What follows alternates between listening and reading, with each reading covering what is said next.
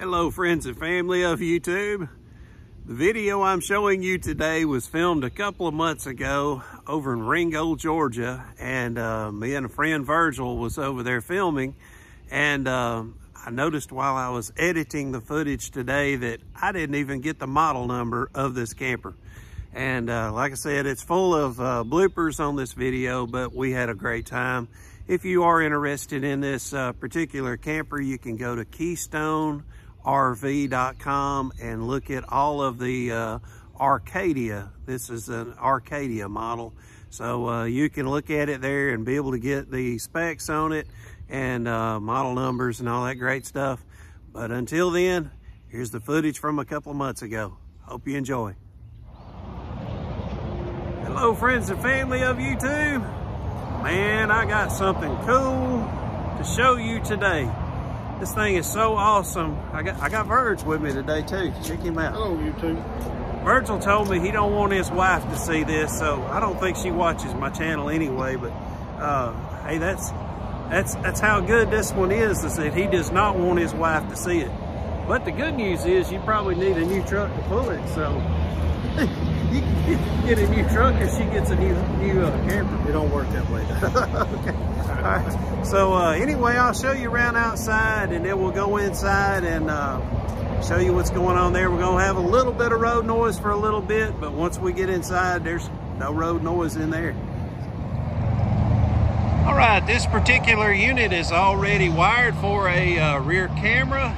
You've got 50 amp hookup on the back. Also, if you notice, it does have a hitch set up back there so that if you want to put extra storage on through your hitch. Let me show you what's going on in this back door back here. Virgil noticed this.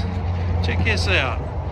Got a little peg to where you could have, this could be your workshop on the road. So you've got your pegs, put you some peg hooks, hang some stuff on there. Pretty cool. Don't know that you would ever use that, but it's kind of neat that they at least thought about it. But you've got a dual axle on here, Trailer King tires, and right here is where your dump station would hook up. And it does have 4 stabilizer jacks. There's your jack system right there, and it's got 4 of those. And let's take you around to the front side. Got an electric tongue jack, 2 batteries. For your tray will hold about 2 batteries. You've also got 2 propane tanks, and that red switch over there, that is a cutoff switch. And the good of that is that saves your batteries when you are just sitting still. You notice this thing has 3 slides. It's got 2 on the other side, 1 slide out over here. You've also got an awning that will come out and cover your speakers and your doorway. And the good of that is, man, when you're coming and going in and out of that door, it's nice to have it to where it covers over the door as well. So let's go inside and see what's going on. We're going to start in the very front of the camper and work our way towards the rear of the camper. We are in the bedroom and we are facing the very front. And in here you've got a place where you can hang your clothing. You've also got doors that will slide across, and I will show you some close-ups right now, and here in a few moments I will show you a view of the entire camper from one end to the other. That way you get close-ups and you also get far away distant shots as well. So you see on each side of the bed you do have windows on each side. We've also got a little bit of storage. Virg, you mind opening those cabinets? Let me show them what we got on some storage for the master bedroom area. Ain't no Vanna White, but he does the job good, don't he? All right, we got another storage area right here. And right above that, it is pre-wired for your TV as well. So you can put a TV either resting on that or mount it to the wall. And you've also got a window that's facing out from the foot area of the bed. Oh yeah, and Virgil noticed this a while ago. I thought that's pretty cool, yeah. So yeah, she can sit right there and read a book or whatever, store some junk underneath it. All right. Notice I didn't say Virgil would sit there and read a book. I said she, as in his wife. She's a school teacher. She's educated. So this thing must have solar, and we've got the lights on in here, but you know what, Verge? There was not a battery outside, so there must be another battery. That'll be an internal battery somewhere. I can't imagine that the solar would operate these lights, but hey, we're having a brain moment here, trying to figure out how these lights are operating without a battery. Huh? Got us confused. All right, so moving on. So we've got the, we're going towards the, headed towards the rear. We're still up on the front section of the camper, but you can see that it does have a porcelain toilet. So those are a little easier to keep clean than the plastic ones. If you notice, in some campers you do have plastic, and some you have porcelain. By the way, I don't work for the company that makes these or sells these. I show you these campers as I see them, good and bad. Pretty cool looking shower head. I don't know if it's really worth all that or not, but it does have a shut off switch up there at the top. That way you can shut that off in between lathering and getting wet, and you can save some of your water. Might want to do an upgrade right here on this fan. These fans are not worth the money, so I would always advise you doing an upgrade. You got sliding doors for the shower as well. That's pretty sweet. And you've got a little bit of storage beside the shower as well. You can put you some towels, you can put your underwear or whatever you need to. And you do have a vent right there, but the good of it is it's a little bit out of the way and away from the toilet, but it is going to blow you a little bit of cold air on you as you're in the shower. You got a little bit of storage down below your kitchen or bathroom sink. And you've got a mirror there. That is not a storage type situation. It's just a mirror only. Okay, so now we're going to show you the living and dining kitchen area. And there is the door. And we are looking towards the dinette. That is a nice dinette set. And I like the way that they got windows all the way around to give you plenty of lighting. And got these seats. These are the Thomas Paine seats, and if you've ever sat in those, you know that they are comfortable. They do have vibrating chairs and all that kind of good stuff going on these. So, and the cup holders in there. Wireless charging port. That's right. So you can charge your cell phone just with it laying in that little tray right there, which is pretty cool. Virgil, I want you to show the feature that you showed me that I didn't catch on to right fast. Isn't that cool? So I like that, because really, if you were to sit at this table, you would be bumping elbows. Let's face it. I mean, that table setup's just, and that's the way it is in all campers. It's not just this particular one. I'm not trying to pick on them, but it is what it is. If I had 4 people eating, I would say, hey, 2 of you's got to sit over there. That's just too crowded. But anyway, that's pretty neat. It's got little two switches under there that you undo and let it back down. Oh, while you had it up, didn't we notice that it had it's USB ports and plugs? But if you lift it up, I think there's one up underneath there as well. There's something under there. What is that? I believe that's your CO2 line. Okay, yeah. Got to make sure you ain't got CO2 going on in here. All right, so again, you've got the Thomas Paine collection. Those chairs will kick back and man, really get relaxing. Now, I tell you what, I did sit on this couch and I was not real sold on it, but the good of it is it does make into somewhat of a bed. And I think you grab it, there you go, in that section. Yeah, but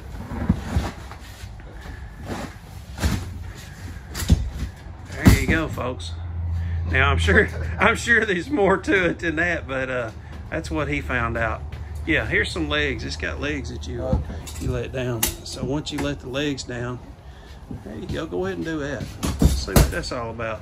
See, I don't normally have somebody with me to do this kind of stuff, so we don't get to see how this plays out. So this comes down. There you go. All right. You just put that up against the back. Well, I'd hate to be the one that has to sleep on the crack. I guess that what you should do in this situation is probably bring you some of that foam, like a roll of foam mattress type stuff. lay it across there. It wouldn't be too bad. It's a pretty good sized bed. I guess it'd be either a full or a queen, something like that. And one thing me and Virgil noticed is how slick this thing is. I mean, I'm afraid I'd actually just slide right out of there. As I try to sit, I'm constantly sliding down. Reminds me of being at Grandma's house when I was a kid. She had a couch like that. And boy, you get hot and sweaty because they didn't have air conditioning. Man, you'd stick to that thing, and when you get up, it go. Put your skin with it. Yeah. All right. So up above, you got some storage. Up here as well, let's see how big these are. They sit back probably about, I don't know, 14, 16 inches, something like that. And hey, I have not talked about the lighting, but man, I tell you what, they've got some pretty nice lighting in here.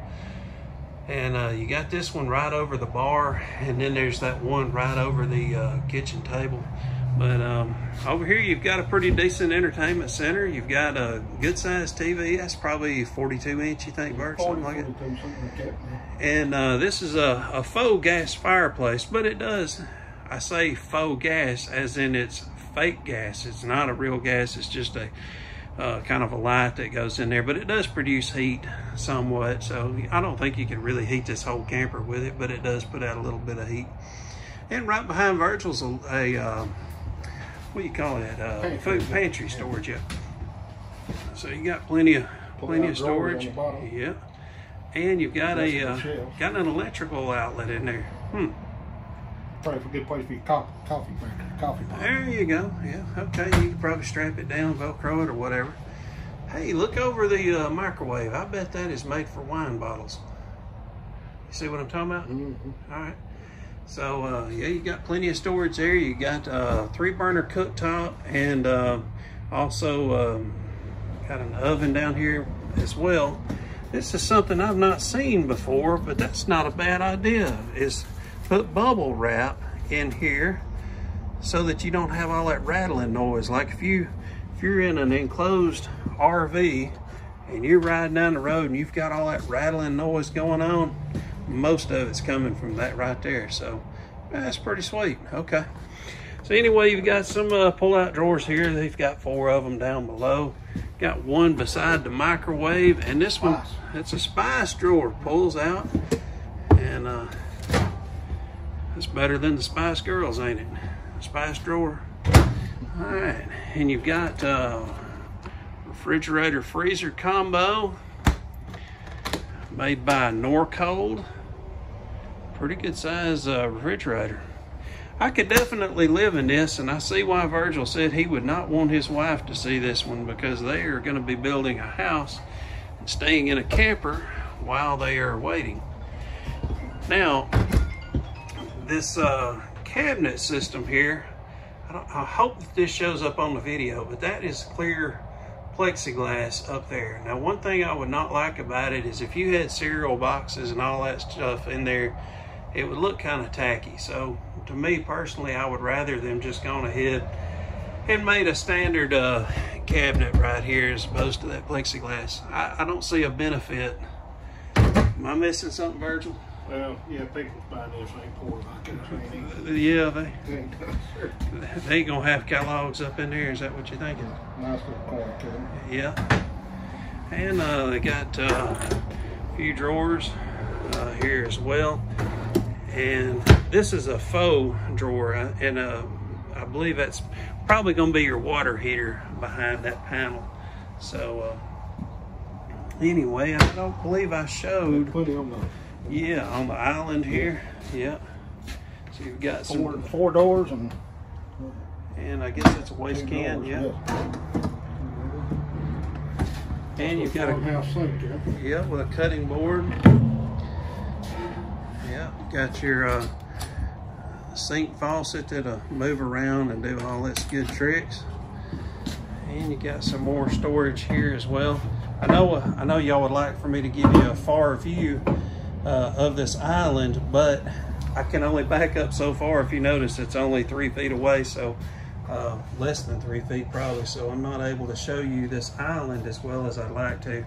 But it's like a faux marble top under this little illustration thing here. But storage behind the TV. Oh yeah, show them that, Birch. So yeah, behind the TV, this is where you hide your guns and money right here. And it's on struts. Yeah, so it helps lift that easier for you and lower it back down as well. I like that they put 2 of them on there. I would have expected them to cut a corner and just put 1. And there's a little latch down there as well that you can latch that. I just noticed. So anyway, we got our back to the very rear of the camper. We're facing towards the front, and that is the bedroom that we were into earlier. And I'll go ahead and walk back in there again and show you a viewpoint from the front facing towards the rear. It's a pretty long unit. I can't remember if it's 27 or 30. I don't know. It may be more than that foot long, but anyway, there we are facing towards the rear.